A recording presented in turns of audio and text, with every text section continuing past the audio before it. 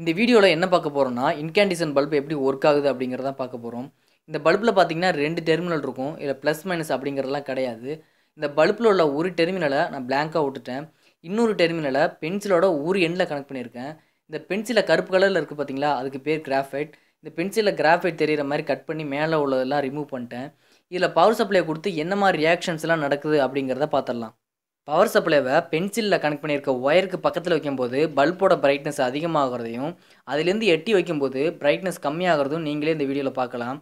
இதுலேருந்து என்ன தெரியுதுன்னா, பென்சிலில் இருக்கிற கிராஃபைட் பார்த்தீங்கன்னா கண்டக்டராகவும் இருக்குது, அதே டயத்தில் ரெசிஸ்டன்ஸாகவும் இருக்குது. இதே கிராஃபைட்டை 0.7 மில்லிமீட்டர் சைஸில் எடுத்துக்கிட்டு அதை ரெண்டாக உடச்சி அதில் நம்ம ஹை வால்டேஜ் அப்ளை பண்ணும்போது என்ன மாதிரி ஆக்ஷன்ஸ்லாம் நடக்குது அப்படிங்கிறத பார்த்துடலாம்.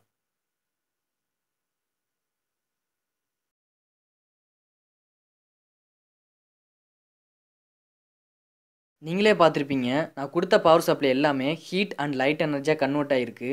இதே ப்ராசஸ் தான் ஃபிலமெண்ட்லேயும் நடக்குது. இந்த பீரியாடிக் டேபிள் உள்ள 74th எலமெண்ட் பார்த்தீங்கன்னா டங்ஸ்டன். இந்த டங்ஸ்டன் பார்த்தீங்கன்னா கண்டக்டராகவும் இருக்கும், அதே டயத்தில் ரெசிஸ்டன்ஸாகவும் இருக்கும். இப்போ உள்ள இன்கேண்டிசன் பல்பெல்லாம் பார்த்தீங்கன்னா டங்ஸ்டனால் செய்யப்பட்ட ஃபிலமெண்ட் தான் யூஸ் பண்ணுறாங்க.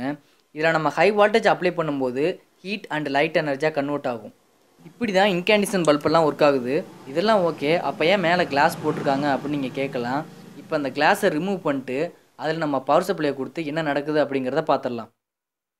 இப்போ என்ன நடந்துன்னு பார்த்தீங்கன்னா, நான் பவர் சப்ளை கொடுக்கும்போது ஹீட்டும் வந்துச்சு, லைட்டும் வந்துச்சு, எக்ஸ்ட்ராவாக நெருப்பும் வந்துச்சு. ஆனால் கிளாஸ் இருக்கும்போது ஹீட்டும் லைட்டும் மட்டும்தான் வந்துச்சு, நெருப்பு வரல.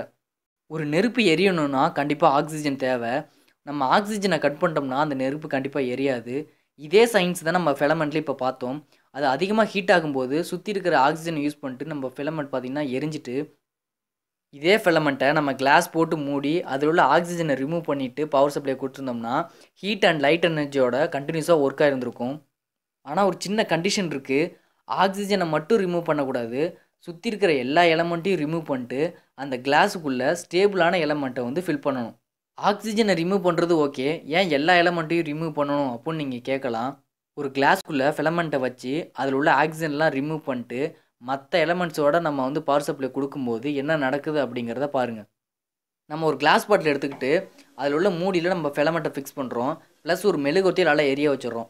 இப்போ அந்த கிளாஸ் பாட்டில் எல்லாம் க்ளோஸ் பண்ணிட்டோம்னா அதில் இருக்கிற ஆக்சிஜனை யூஸ் பண்ணிட்டு அந்த நெருப்பு அணைஞ்சிரும்.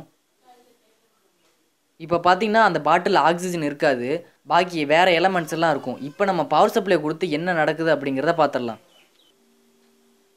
இப்போ பார்த்தீங்கன்னா ஹீட் வந்தது, லைட் வந்தது, ஆனால் கண்டினியூஸாக ஒர்க் ஆகலை.